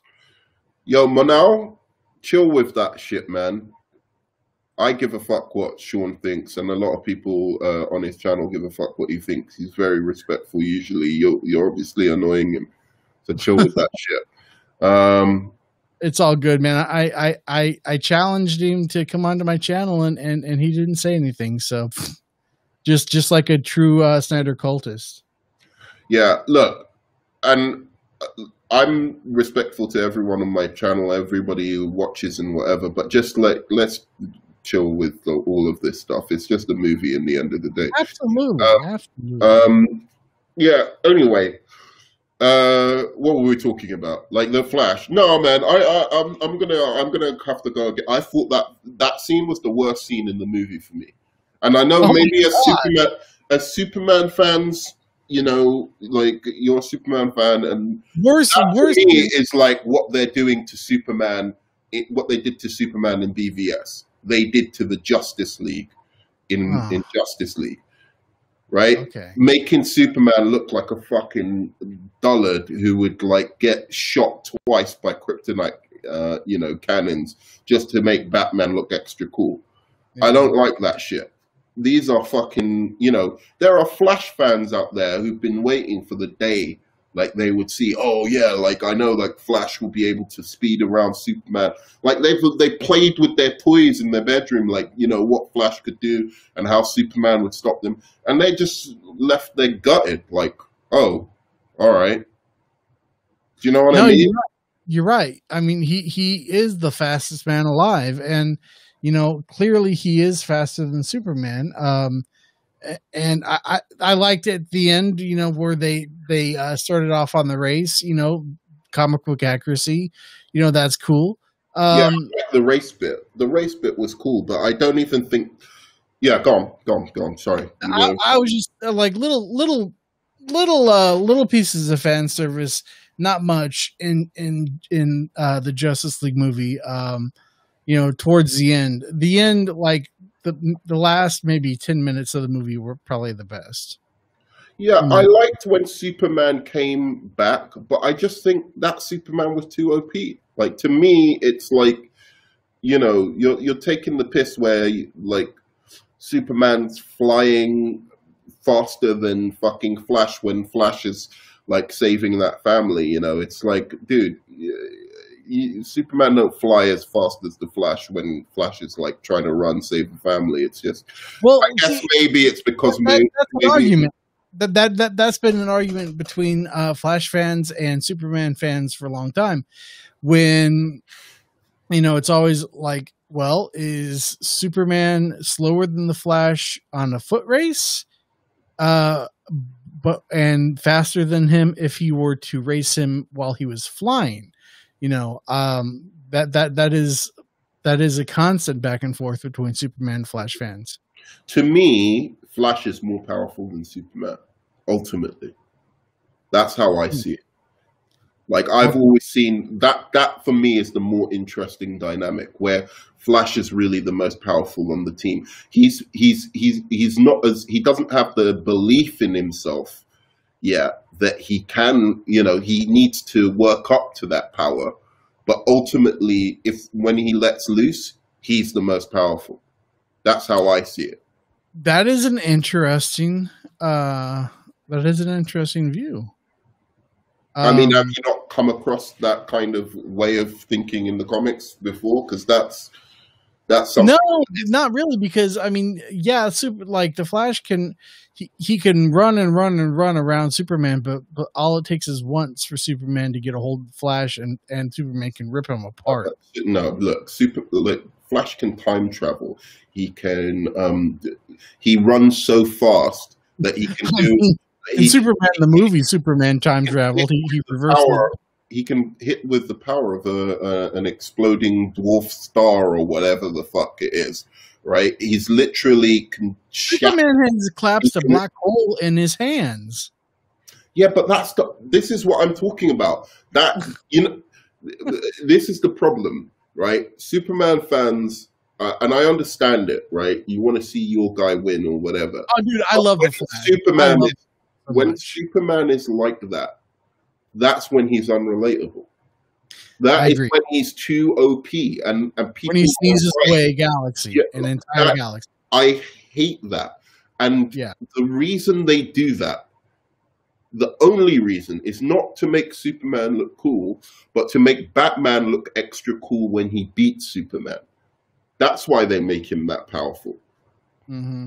It's only to make Batman, like, Superman should be, you know, like, there should be some limits, you know, on how he uses his power, because the reason Flash can run so fast is because of his access to the Speed Force.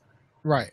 If Superman did the same thing according to physics, he would destroy the universe. If he went at light speed, right, it would create because he's not protected by the Speed Force, it would just act the way like things in the physical world act. And if you have something racing at light speed in the real world, it would burn up everything that it comes into confrontation with. So really, Superman should be like, you know, supersonic speed, not like, you know, not like Flash to me. So that's why Flash, because of his speed powers, can do so much more, in my opinion. Yeah, I mean, I see where you're coming from on that, and I can't completely disagree. I mean, their power sets are completely different. You know, they can do similar things, you know, as far as like feats of speed, but Flash does have the title fastest man alive for a reason. You know, I mean, that's how we're going to get Flashpoint. Most likely because he's probably going to go home or go back and try to save his mom, you know, like he did in the comic book, and that screws things up. I mean, he did Flashpoint on the CW's TV show, and he screwed everything up in the timeline that he do, you know. So he can do time travel. I mean, and also, it wasn't just Flash, it was like the whole Justice League. You can't do that to the whole Justice League. I'm sorry. Like, no. I don't care if you're Superman or not. You don't hold Wonder Woman and Aquaman up like they're fucking nothing, and they can't. No, Wonder Woman should have smacked him around, man. She should have been brawling. Yeah, that should have been. And think about it this way: what makes the better scene? Like, I'd rather see a big ass fight until they knock some sense into Superman. right, exactly. That would have been the better scene. Even if Superman wins in the end, the Hmm. Justice League actually being able to do something. And honestly, it's almost like that if that scene is in the film as it is, I'm not gonna like this film. I can tell you. Like, and That it won't scene's not and it going to be in the won't film. and it won't be as a critic, like as like a fair criticism of the film, like as I'm just being objective and being a film. I won't like the film simply as a fanboy. I'll be like, okay, fuck it. Now, I highly believe that film that scene will not be in the film because I am almost certain that Joss shot that scene, Mm, and no Joss scenes are going to be in this movie. okay. Well, I don't know. I don't know. That is one scene that I'm kind of like I've got my eye on basically. Yeah. But yeah. So Anishka Jaswal says Kong fan better than Snyder cultists. Right? Yeah, it's true. uh, all right. So anyway, so there's that, and then obviously the affair thing just at the end here, where like Yeah. What's Lois up? is telling Superman. Oh, sorry, Lois basically admits to Superman about her baby is just so weird to me. Like it's the weirdest thing in this whole film, and that being a centerpiece would have just like ruined the whole story for me. I wouldn't have been able to Oh, get for sure, for sure. I mean, it. Mm, so I mean, Batman at the end of BVS said, "I failed him in life, but I won't fail him in death." Um, and then you go and you bang Lois. yeah, exactly. By the way, guys, like, subscribe, and obviously when it's finished, do comment. But yeah, exactly. I mean, it contradicts what he said at the end of the movie. Yeah. It's unnecessary. I don't. I'm just trying to get into Zack Snyder's head on that. It's like, do you think he's just unconscious bias towards Superman? He can't help himself, or do you think it's like a conscious kind of like fuck Superman fans, like he's trolling? I mean, when the news broke that Zack Snyder was going to do Man of Steel, he made some very poor comments towards Superman. Like, I mean, it was clear that he did not like the character. So I think it's very conscious. Do you mean on the Watchmen, like when he was talking about Watchmen, how he wanted to tear Superman down, and Superman's Oh, the enemy yeah, right I guess it is. Yeah, I guess it was in the Watchmen, like now? where he's saying, something like, he would like to, fuck Superman in the ass and shit like that, Yeah, and he wants to tear him down.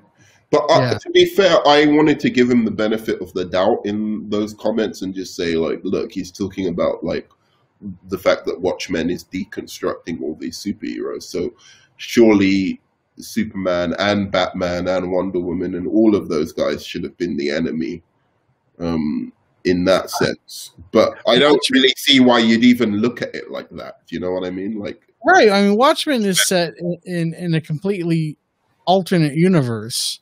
mm, You know, if you had the Watchmen in like the Prime universe with Wonder Woman, Batman, and Superman, there would be problems. mm, Now, of course, Doctor Manhattan would have the final say, right? Because I mean, who in the Justice League is going to be more powerful than Doctor Manhattan? But yeah, I don't know. Flash. You think so? Flash. Yeah, I do. I think Flash is the only one who could give Dr. Manhattan any problems, in fact.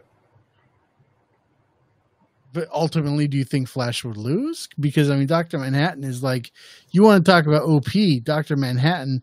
Dr. Uh, Manhattan's OP as shit. But I don't know how he interacts with. I suppose that's been answered now with the Watchmen Justice League crossover.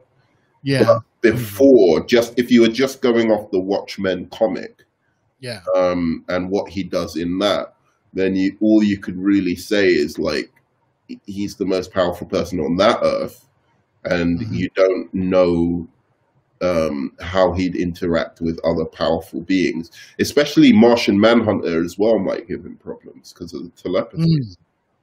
That's true. And yeah, I forgot about Martian Manhunter. Yeah, so maybe Martian Manhunter, maybe. No, Superman, Wonder Woman, Batman, Aquaman are fucked in that fight. Like I don't see how they're doing anything. But, Constantine, maybe. yeah, with the magic. So you don't know how that he interacts with that. Yeah, maybe Zatanna and Constantine. Maybe Ra's al Ghul, maybe. No, why? What's Ra's al Ghul gonna do against him? Well, I mean, you know, he's been around for millennia, so you know he knows he knows these incantations and what have you. So you know he might be of some use. Well, the problem is Dr. Manhattan knows everything that's going to happen to him. Yeah. Unless, like, he's surrounded by tachyon particles or whatever. That's the only way. So, anyway, you know, we're going off the point now. But, so,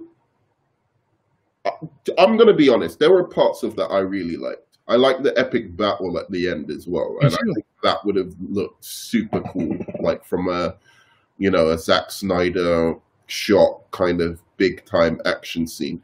I didn't really get what Wonder Woman was doing in there. Was she dead, or because was any of this the nightmare vision? I didn't get that, if it was the nightmare vision or not. If it was, it didn't seem like it to me, to be honest with you. Yeah, it was kind of all over the place, and I think I must have missed pages because I remember some stuff about Flash time traveling and bigger scenes setting up like this whole relationship between Superman and Lois and Batman. So I'm pretty sure like most of them were most of the Justice League was supposed to be dead, right? Like Darkseid had killed them, and then Flash had come back. So that was a problem for me because I was like, okay, so you're going to have Batman, Cyborg, and Flash being the only ones alive, and they're like trying to. Because that to me is like that's whack, isn't it? You're like, this is a Justice League movie, right? And I know you might want to add stakes, but he had there was a whole movie or something where those guys were dead in his version. Well, yeah, I mean, it's just as whack as having a Justice League movie and not having Superman in it until like the last 20 minutes. Right. I mean, who does that? Yeah. And is Superman at that point? He's controlled by Darkseid during that whole period, right? So it's Flash, Batman, and Cyborg basically trying to go back in time to warn Lois or something. I don't know, or warn Bruce about Superman or something like that. And that was that scene from what BVS. You know, she's the key. You know, and I'm too soon. Like I'm too late or too soon or whatever it was, and yeah. So there's so much shoddy storytelling that like even when you watch the movies back to back to back, you still have like searing plot holes. You're like, well, what about this? You know, I mean, I don't understand where you're going. You just completely you set this up and you just didn't come back. Right. I know. So I was just thinking that, um, having a whole kind of like, if they were going to do that, I would accept it only one way: if it's only Cyborg and Flash. Right. The fact Okay. that he's put Batman in there, Yeah. that offends me, because now you really are just like, it's plot armor for Batman. You're using plot armor to keep him in there all the time because I feel you because you've you know what? already established. I was just offended when they made the first Justice League Dark animated movie, and Batman was like the prime character in it. I'm like, really? You've gotta have Batman and Justice League Dark. Yeah, exactly. Yeah, exactly. It's just pushing Batman into situations that he shouldn't naturally be in. Right. And, you know, if it was just Cyborg and Flash, like all the rest of the Justice League got like murdered or whatever,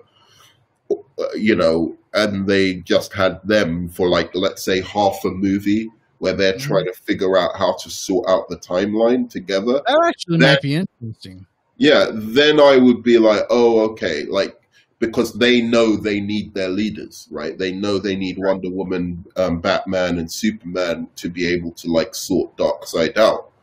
Then I would be like, okay, then you're putting respect on all of their names, because all right, you need the three, Yep, to be able to really like sort this guy out.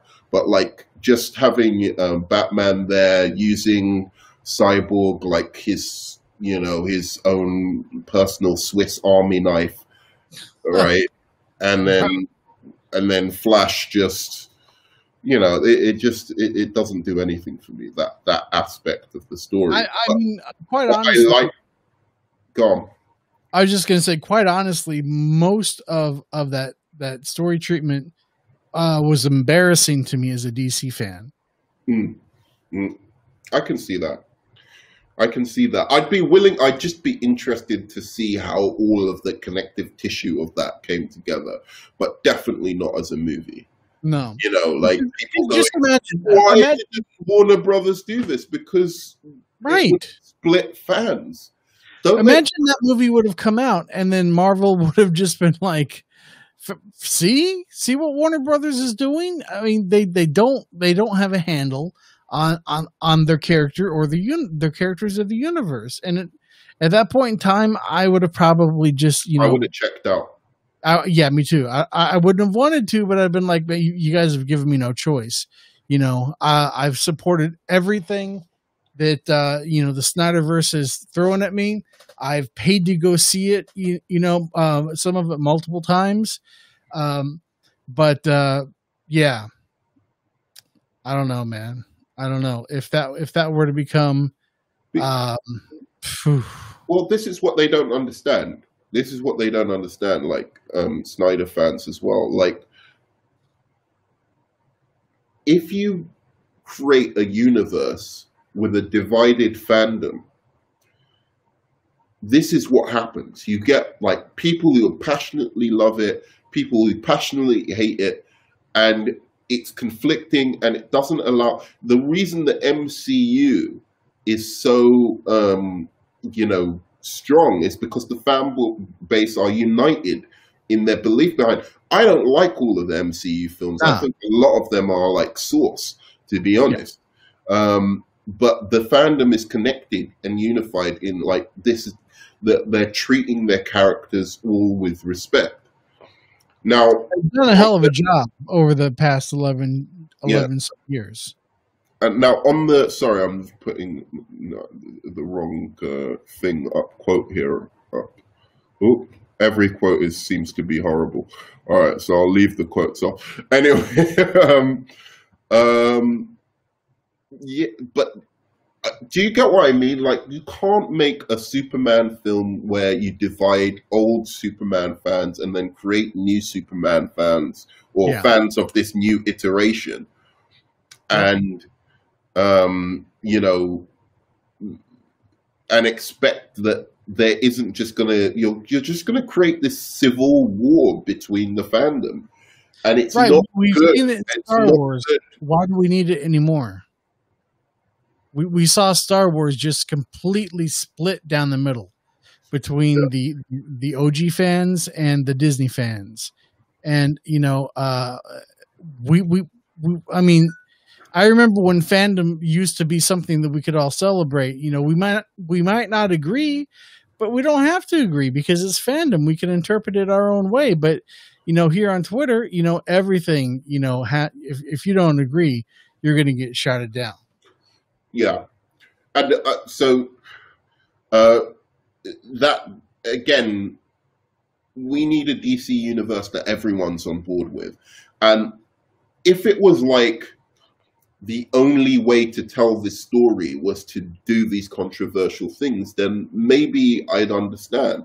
But there is no reason that you have to make the center of your story that Batman has you know, basically parented Lois's child. There's just no reason for it. And then it ends with a new Batman. And it ends with a new Batman. That's just weird stuff, you know. And you know, also the same can be said of, and it's so rushed, isn't it? Like, where would you go after this? So Batman will just be his son, and then I mean, I would assume this would have to be the end of Zack's like 5-film vision or whatever it was. You know, but also the end of the universe. You can't go anywhere. Yeah, you'd have to reboot. You'd have to reboot, like a hard reboot. Yeah. He's like finishing everyone's storylines, you know, like taking it in directions that probably directors of the individual movies would be like, dude, Zack, you know, maybe I want to do something with this character different to what you're, you know, kind of going with. You know, hopefully there would have been a new person on Superman. Like, according to this plan, you couldn't have any other Superman movies, like individual Superman movies. No. Because he's so caught up, entangled in this story. Yeah, dude. Wow. Yeah, it's a bizarre rush to the end, you know, like. So this makes me even more interested. No. Yeah, absolutely. I mean, you could have saved everything if you just put Flashpoint like somewhere in the story, you know. But this is gonna make me more interested in the Snyder Cut to see exactly what it is. I mean, what about Green Lantern not being there? Martian Manhunter wasn't there. Right. In this whole fucking synopsis, they didn't play significant role. How do you do that? I mean, you have two of like some of the like most powerful characters in DC, and they're no shows. Yeah. So, yeah, I mean, have you got like anything else you want to like comment on in this, or?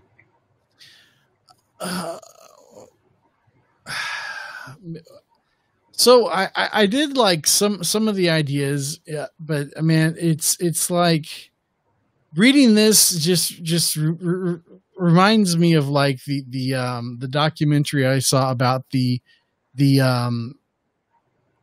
Superman Lives or something, about the Kevin Smith script that he was writing back in the 90s, you know, for Superman. And John Peters wanted like all this outlandish stuff. He wanted Superman to fight like a big spider, you know, and it's just like, yeah. And just reading and hearing some of this stuff, man. This was for, what's his name? What's the director of the Tim Burton's version of the Batman, right? Yeah. Oh, sorry, version of the Superman, yeah, right? it was Burton Superman. Yeah. Mm-hmm. That had some really interesting like ideas as well. Like, you know, the way he was going to show Krypton and stuff like that was kind of interesting. But you're I right, still would altogether. like to see Burton's Superman. I mean, that would be interesting. Yeah. But yeah, it makes me wonder if like 90% of the time, these people that are getting paid like large amount of money, they just like turn in like bullshit like this, and then it's the other people's jobs to just kind of pull what they can and scrape together what they can and make it as cohesive as possible. You know, I mean, I have to. The process is better than that, man. Yeah. Well, I mean, for me, the biggest thing was just you don't have Green Lantern, you don't have Martian, like at least Green Lantern, at the very least Green Lantern, but you don't have Martian Manhunter. This Superman Super 5 arc thing doesn't seem to. Where did he become Superman exactly? Just because he inspired the world to fight behind him or something for some bizarre reason, even though he's been evil and he's been, you know, so that didn't really make sense to me. So that isn't like the classical Superman. And then you've killed most of the Justice League in one film and just made like one of the films basically a Batman movie, right? Where like Flash and Cyborg are just being told what to do by Batman. Pretty much. That's disrespect on a high level. Like, I don't mind killing off the Justice League at a certain point, but you that should be like, you know, for like 15 minutes of the film, and then or like 20 minutes of the film, and then, you know, Flash has to like sort it out, and then you know, like then they figure out how to like avoid that fate. And since there wasn't any type of hierarchy put in place, you know, like with the Watchtower, you know, John was always on monitor duty, you know, and he would dispatch assignments to whoever, you know, and you could even do the same with the Hall of Justice, man. You know, you needed like a central base of operations where you could dole out assignments and you put this person with this person, and yeah, man. I mean, there was so much they left out, so much. Yeah, I agree, man.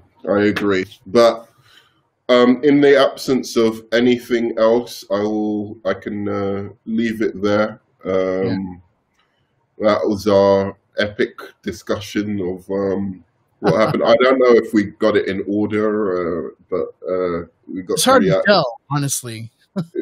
I can't see how any of those could have gone in any different place, and it still would have made as much sense as. I agree completely. The other, but yeah, man, thanks for coming on. It's Shaun Stackhouse. Please do subscribe. I will leave his details in the comments or in the description box. And yeah, like really appreciated you. I know it's been a long day for you. It's all good, man. It's all good. Appreciate you coming on. And happy. Yeah. And thanks again, guys, for commenting, for your passionate and at times controversial statements in the comments box. And